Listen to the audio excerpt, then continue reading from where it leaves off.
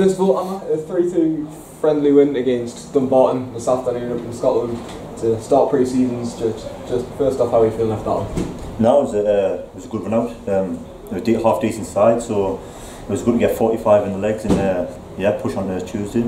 Yeah, and I know pre-season, especially at the start, isn't necessarily about winning, but you're creating habits early on, so that must be really pleasing. Yeah, of course, we've got a few new players as well, so it's bedding them in as well, getting used to how they play and then getting used to us as well. I think it was handy having the two teams, two totally different styles of play as well. So yeah, something to work on and something to build on. Yeah, and it wasn't just all that experienced lads who are obviously gelling the squad who have just signed, but also the 4 young lads as well coming in, so just how have they been around the place? Not they've been great. I thought they've all played really well that day, and they've been training with us from the start of pre-season, so it's good for their development experience as well.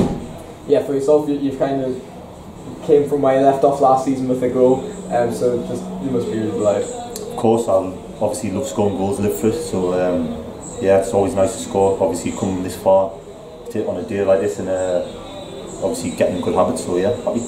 And you only played 45 minutes today, but fitness wise, are you feeling alright? No, I feel good. I've looked after myself and yeah, just felt happy to play the 45 and hopefully get a few more minutes in the legs on Tuesday and from then onwards.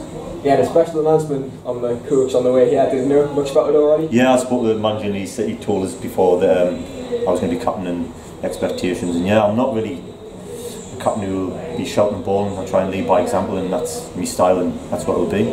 Yeah, no doubt, really proud moment for you. I know your twin brother is the captain of concert as well, and just taking that role alongside Aidan as well, how nice is that? Proud. It's the first time, like I said, I've been a captain. I got a taste of it at the back end of last season.